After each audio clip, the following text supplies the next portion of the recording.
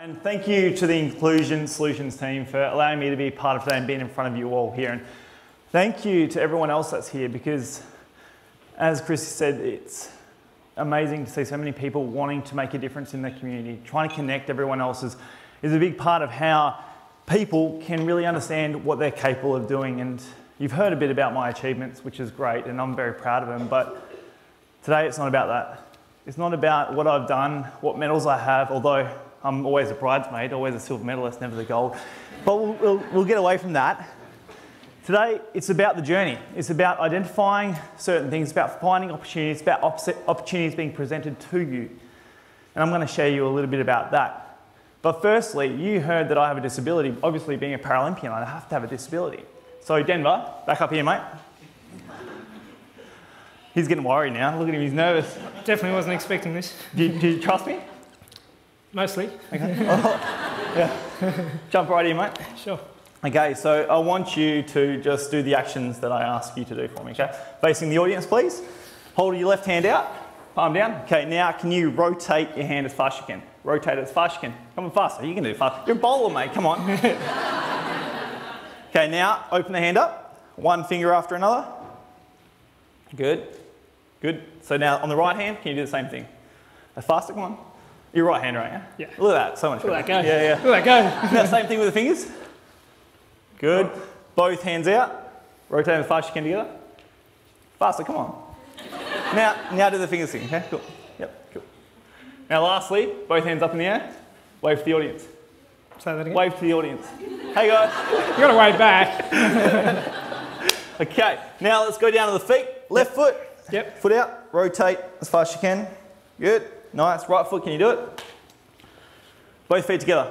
Oh, jeez. Are you going to pick me up? Okay, last thing. This is always the hardest to do, but I believe that you can do it. Stand on the edge of the stage.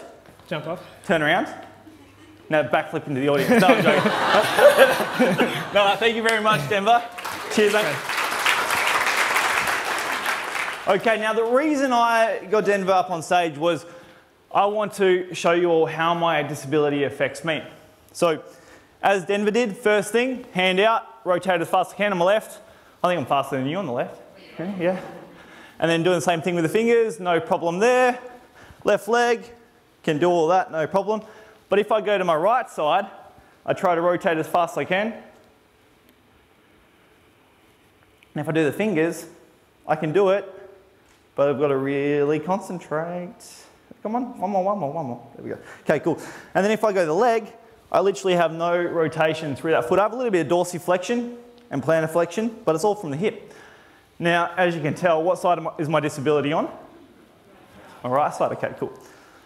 Does anyone want to have a guess at what my disability is? You can just yell it out. Cerebral palsy, thank you very much. So my next question is, what's wrong with me? Thank you. That's always good to hear. I am a Dockers supporter, but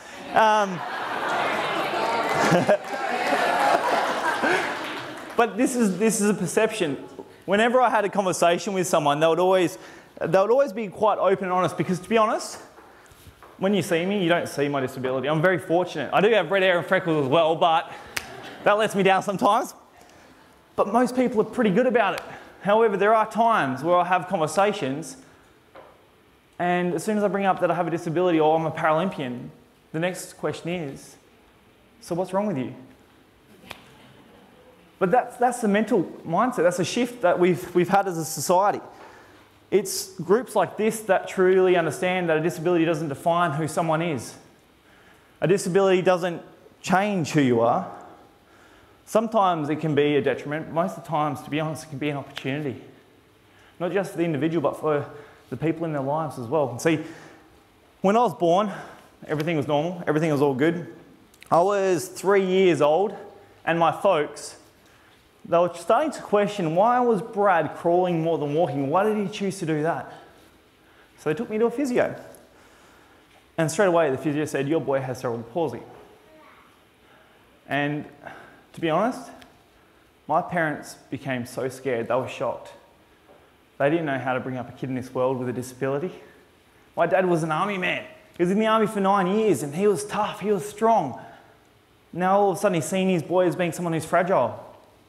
Because they didn't understand, they didn't know how cerebral palsy was going to affect the rest of my life. Thankfully, although they had their initial shock and the confusion, they started to do everything that they could to try to make sure that my disability wasn't going to be an excuse for my life. My dad would stretch me for half an hour every day. He'd pull me inside early. My two brothers would be playing outside, having fun, and I'd have to come in early and do some stretching. My dad actually built me a box at 15 degrees to put up against, so I had to stand up against the wall. The box is like this, I had to stand on top of the box, and the whole thing was trying to push my heels down, because for those, like I showed you with my foot, I really have no movement at all through that foot in terms of that sort of a up and down motion. So it was all to build that, but also the length of my leg, because when I was younger, my leg on my right side was 4 centimetres shorter. And so this helped my body understand that it had some growing to do on the right side. And it was things like that that really provided me with the opportunity to be who I could. Now, my parents loved sport. My parents were sporty people, which is great, because sport was my passion. All I ever wanted to do was wear a baggy green, to become the next Adam Gilchrist. Now, come on, you should know how Adam Gilchrist is. If you don't, read up on him. He's Australia's best ever wicketkeeper batsman. Is that correct? Yes, thank you. Denver's a mad cricket guy, so I can always rely on him. And I just wanted to be Adam Gilchrist. But the older I got, the more I started to understand I had a disability. The more I started to get told I had a disability. The more I started to get put outside because I had a disability. I started getting selected last on teams. People started calling me names. I had names like Cripple. One of them was quite inventive, but Limp Bizkit, because of my limp, and I had red hair, so I won't get into it. But when kids want to make fun of someone, they can be quite inventive, and although it's just words, when you don't have self-belief, it can be quite detrimental. And I really struggled with self-belief. Self-belief was something that I found very hard to find. I had others in my life, my family, those that are close to me, trying to help build me up, but I had to make that next step. Sport was the only way where I felt like I could justify my worth to society. It was a thing that I felt passionate about. It was a thing that I felt like I could do better than most. Let's fast forward now to when I was 16 years of age. I loved playing football, loved playing cricket, loved playing any sport. Outside, I didn't care what it was, I'd play it. I was playing able-bodied football, or just your mainstream football, and my teammates did a stupid thing. They named me captain of the team. I'm not a leader. No way in the world was I a leader. I couldn't even last a quarter of the game. I think the reason they named me captain was I never shut up. I could just bark orders the whole game. So that was going to be the way. But I thought, okay, if I'm going to be a leader now, I need to start leading by example. So what's one thing that I can control that I need to improve on? And that was fitness. I couldn't even last a lap on the track, so I started to run more laps. Within a couple of months, I went from a guy who couldn't even finish 400 to a guy who could run 10K. Now, it wasn't the fact I couldn't run 10K, it was the fact I never actually applied myself. Once I started to apply myself, I started to realise, okay, Brad, you can actually start to do these things. Fast forward 2 more years, and this kid who was very vulnerable started to have a little bit more confidence, started to stand a little bit taller, started to show his worth to the community, because all of a sudden I was seen as being someone who was normal. My dad seen in the paper, the Australian Paralympic team had a talent search day. They had a talent search day in Bunbury, of all places. First time it's ever happened. My dad said, Brad, let's go. Who knows what you can do? I said, no, I'm not good enough. No way in the world will I be good enough to ever be a Paralympian. But deep down, the reason I didn't want to go was this was for people with disabilities.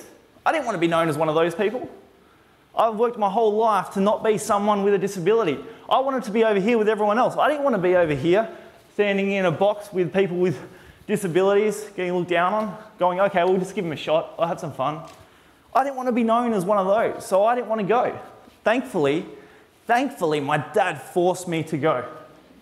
He literally threw me in the car and walked me in there and signed me up. I walked into this gymnasium. I just remember looking up, and there was people in chairs, people with walking sticks, people with all different types of equipment that I've never seen before. And I was 12 years old again. I felt so vulnerable because I'm like, I'm not one of these people. I'm not one of them. And that was my belief. That was how I was brought up. It wasn't anything to do with my parents. It's just because that's what my school life, that's what everyone else around me externally, that's the environment people were creating. That people with disabilities had to be over here. I didn't want to be over there, I wanted to be here, as I said. But the greatest thing happened that day was they started off with the beep test, and for those that know the beep test, it's quite punishing. It's just up and back running. How long can you last? And it gets faster and faster and faster. I finished the beep test, and they said, Brad, you've just broken the record for the beep test. How would you like to go to Canberra and train at the Australian Institute of Sport for a week, see if you like athletics?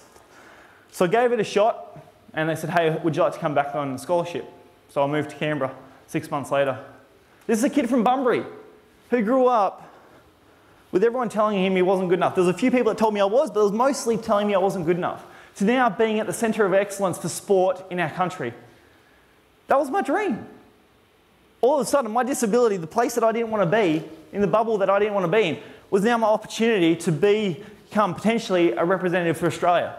For the next 18 months, I worked tirelessly with my coaches, with support staff, with my family, to try to qualify for the Beijing Games. I did that. I took 12 seconds off my time in 800 in 18 months to then qualify for Beijing, where in front of 90,000 people, a kid that was ranked probably 8th or 9th in the world, finished second and won a silver medal. Now that's pretty cool, right?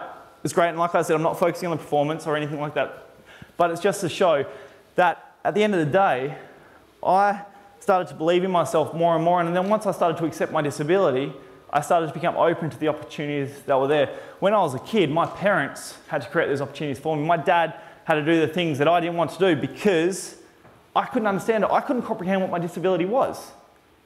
He took that ownership, and he helped me, and my mum helped me to become the person I am today. If they didn't do that work then, there is no way in the world I would have ever made it to Beijing or anything else, because they created that opportunity. Once I was old enough to start to understand what my disability was, I could then take ownership, and which I did. And I'm so thankful for that, because I see myself as a lucky person, and I do believe you have to make yourself lucky, you have to create lucky opportunities. But back then, I couldn't do any of that. The people in my life had to do that, and they did. Thankfully, they did. Unfortunately, not everyone has that. And that's what people like you are here to do. Go and help people become who they can be by providing sometimes that glimmer of hope, that opportunity that they can be better than what everyone else is telling them. Provide them with the opportunity to become the person that they can become. Now, through all my sporting journeys, I've had some amazing things happen. I've always aimed for gold. I've always wanted to be the best. And it took me a long time to understand that it isn't the result that's important, it's the process. Now, I'm hoping this works. We'll see if this works. To give you a bit of an idea, at the Rio Games in 2016, I was ranked 2 in the world again. I was expected to win silver, if not gold. I went into that race confident, although I did injure myself 3 weeks beforehand, and the reason I'm telling you that is it will come up in a second, and I didn't sleep for more than probably 2 or 3 hours a night for the 3 weeks. And I was in severe nerve pain through my whole my left side of my body. But at the end of the race, the guy that was expected to finish second at worst finished 6th.